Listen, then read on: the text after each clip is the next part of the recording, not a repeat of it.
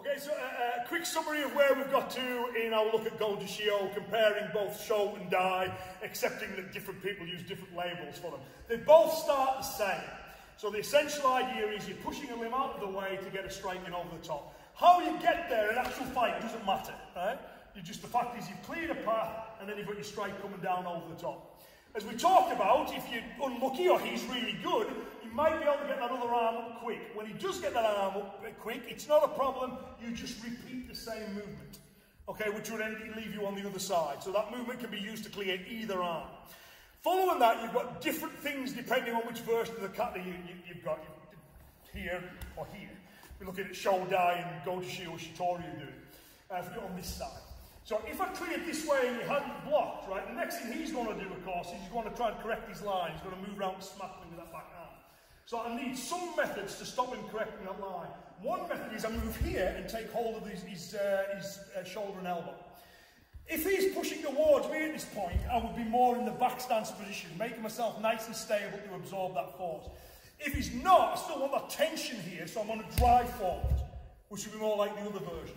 If Terrell tries to spin around and hit me that way, for this moment he can't. I'm not going to stay here for long, but for this moment he can't. What he could do is spin round in the opposite direction, but of course when he does that, I'm going to feel it and I can prepare for that.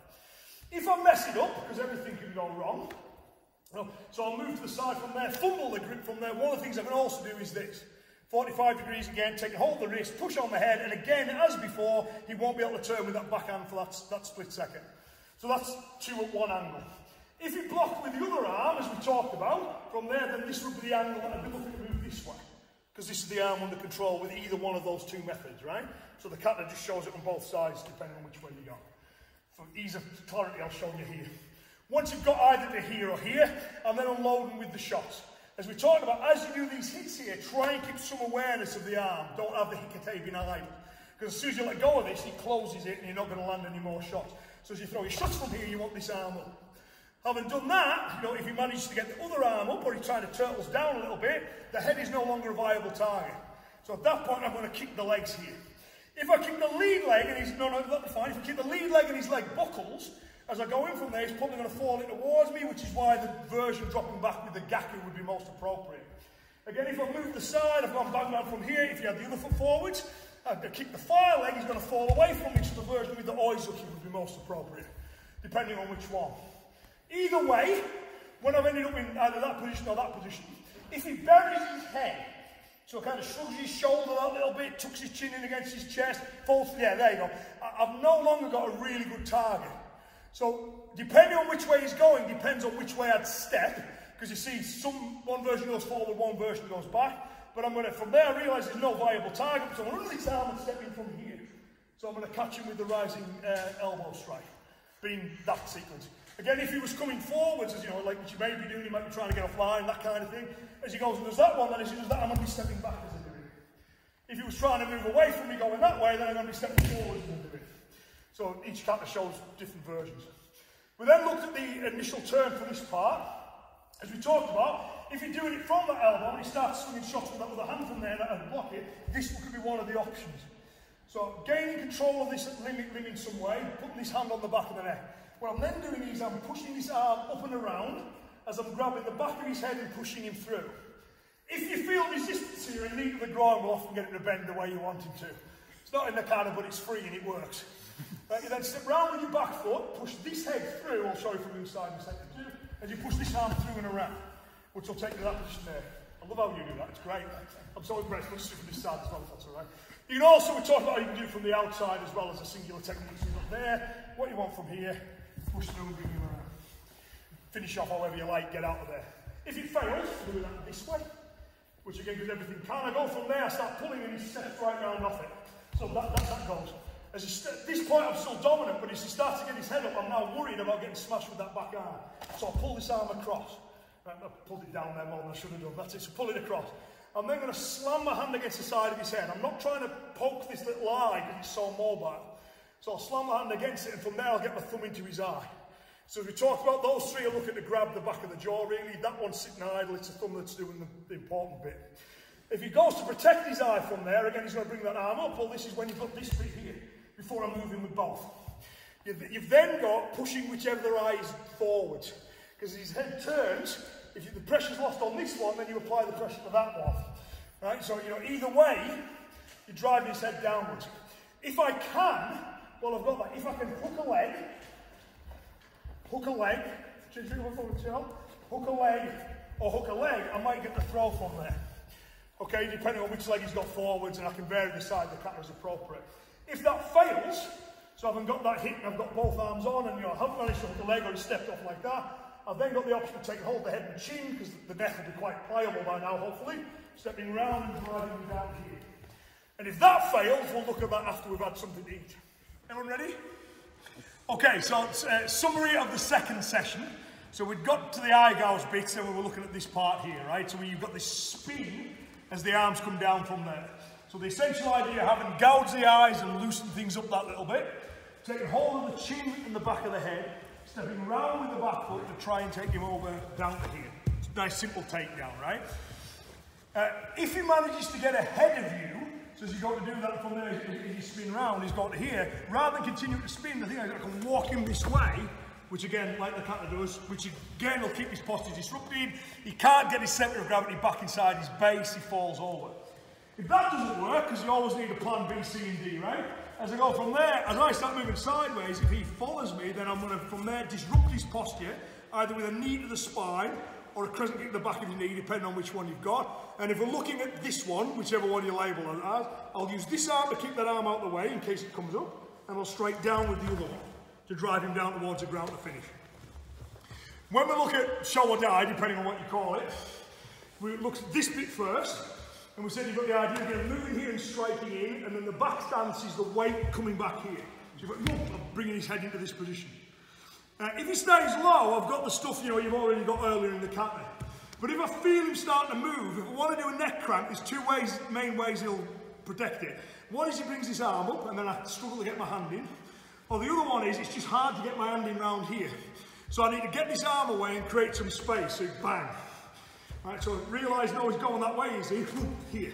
So this arm is over on this side.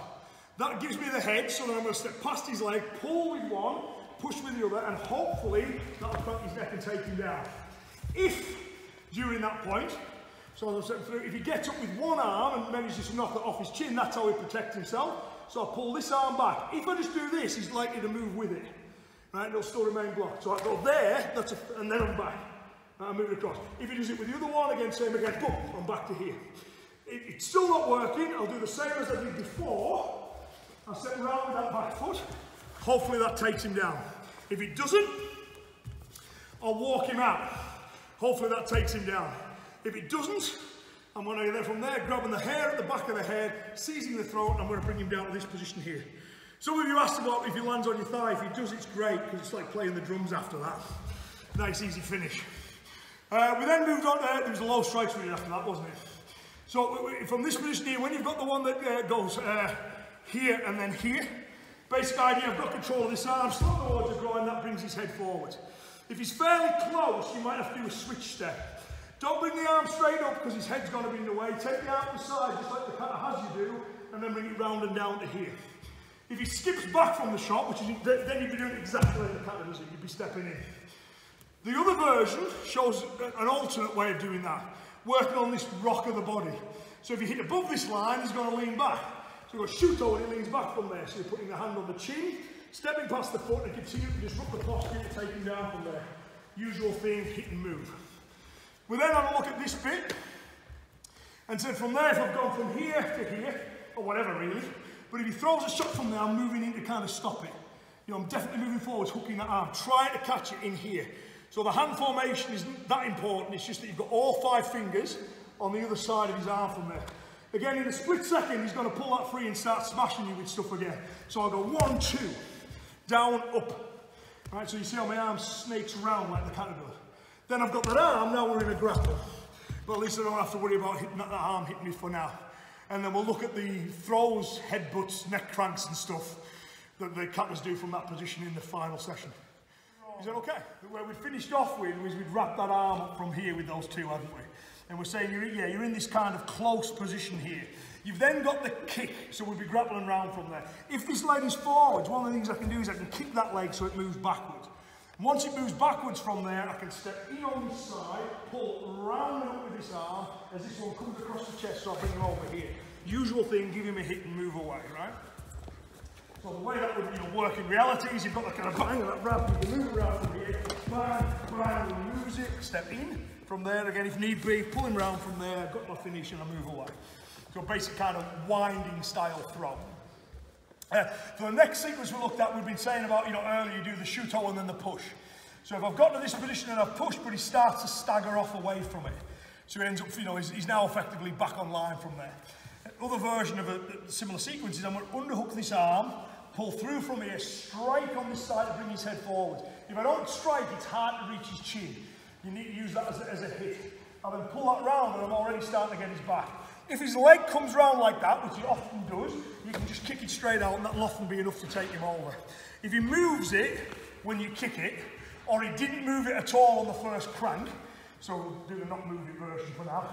So you end up here, you can go to the next part of the move, no leg to kick, so there's no need to kick it. I'm going to grab something, hair, gi, whatever I want, and I'm going to pull this direction, so I'm pulling him straight along this line. As I go to do that, I punch to help him over the way, and then I move away. The stance helping sure I get the weight transfer. From this side, so I'm going to do from there, hit, rip. If there's a leg, I'll kick it. If there isn't, then I won't. From there, if this isn't working and he's starting to correct from here, I'm going to reach over and take hold of this arm from this position. And as he does that, I'm going to turn, so I'm barring it across my chest and bang, and strike him in the groin from there.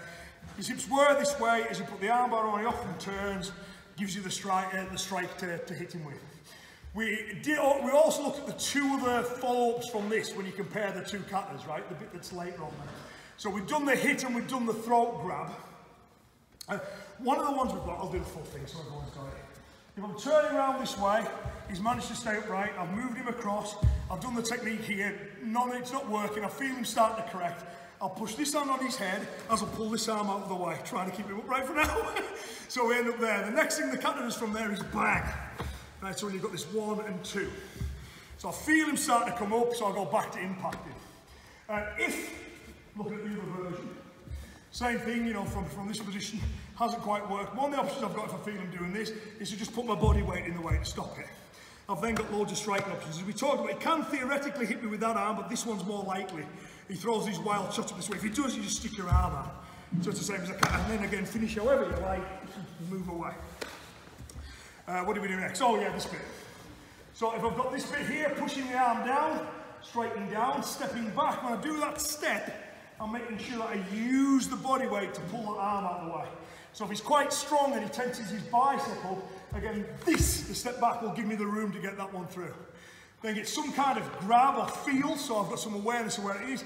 I step through and smash, maybe a couple of times. The kata then has the options of either, if you turn this way, people might see a bit better, that's it. It's got the options of either pulling him away or moving him in. So when I step in from there, if he starts to correct his line, I can move in here. So I've got my hands gripped here, and I'll put my forearm across his shoulders from there. So for this moment, he's not going to be able to get a shot in because my arms are above his arms. I'm then going to, as he tries to do this, I'm going to headbutt to an angle, if that's all right again. I'm going to go there, bang, I'm going to drive my head through. So in practice, if I want to do it quick, I'm going to aim to miss because headbutts are hard to control. Right, but if they bang, that's what I'm looking for. When I've got that, I'll turn back to this position. Again, I'm going to take hold of his head again, and I'm going to turn and crank him round, which will give you this. He may drop at that point if he does happy days. If he doesn't, if he starts to fail and he's coming to there, if the arms come into play, I'm going to get those arms out of the way. If they don't come into play, then it's not a problem. We'll assume they do. Arms are going from there, again back to this position, both thumbs into his eyes from there, driving forward, so take him back and create space. If we're looking at the other version, I've got the hammer fist again, step through punch from here like I had before. Instead of being here to avoid being hit, I do this. Right, so I'm driving him back. So if he's swinging shots at me from there, it's there. Because now at that point, I'm at the tail end of the shot. Don't stay here for long though. I take his arms out the way, bang again, hit him with another headbutt. I'm then going to wrap those arms, which gives you the hands on the hips position. If I had my head on this side, this would be the arm I'd play with. If I had my head on this side, this would be the arm I played with. And you see, in the tutorial version, they turn both ways to show you that. They don't do it in the short cam one, they show it on one side. Not that it matters. So what I'm then doing is, my arm is already wrapped above his elbow. right, when I'm in that position here. So then I'm stepping away, turning, so that again, keeping this arm close to my body from there as I do this here. So it suddenly gets that arm pop again. As we talked about, it's a really nice technique that. You know, because it just sets you up for all kinds of things, it's great fun. But we're assuming that he's spun all the way around from here. Again, if the arms come into play, I get rid of them, and then this version I'm striking forwards with both. I get bang to give myself space in order to escape. And then the kata just finishes off by bookending it with, you know, the signature moves that we've already kind of looked at.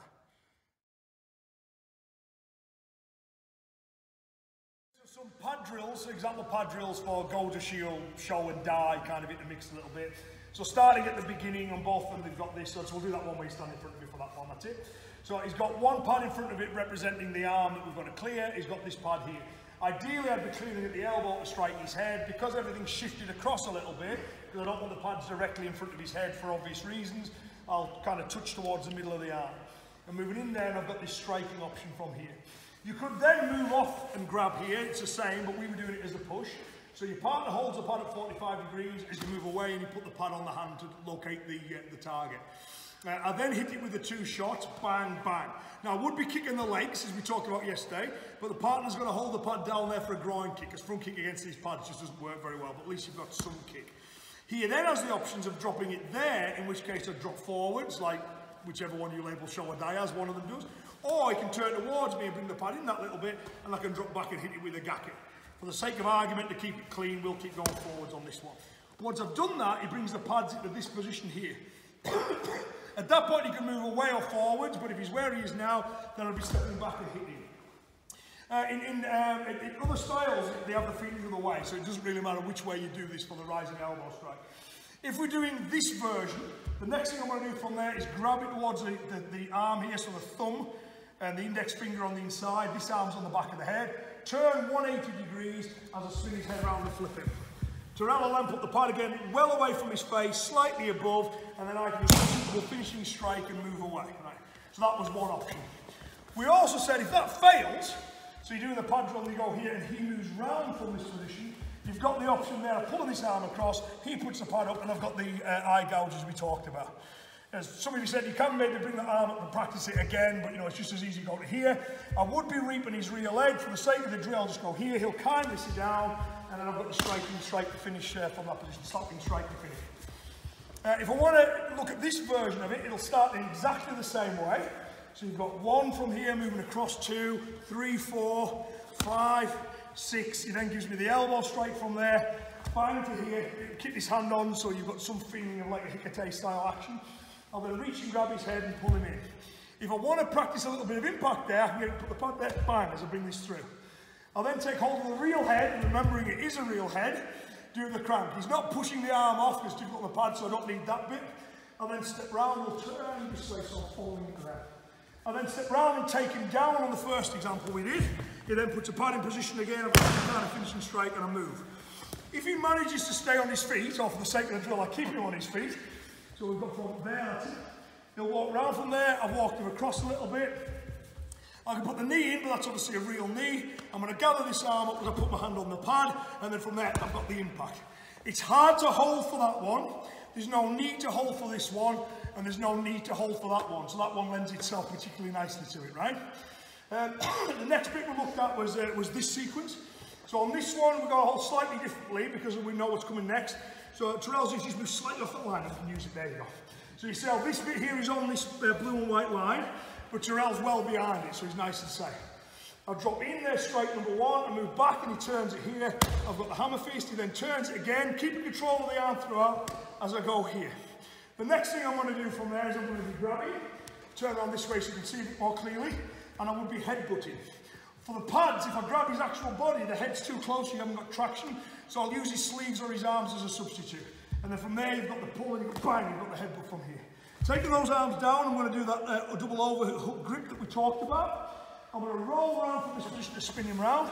He's going to put both pads up and brace it from there, bang. So I've got the idea of pushing away to finish off. So if we walk through that one more time, and we're keeping the line the same. So if we're there, 1, 2, 3, he then brings both pads up, turn, pull, bang, gather the arms in, spin, brings the arms up from here again, come on, and then I can move away again. You could also go for the eye gouge version, for the other version.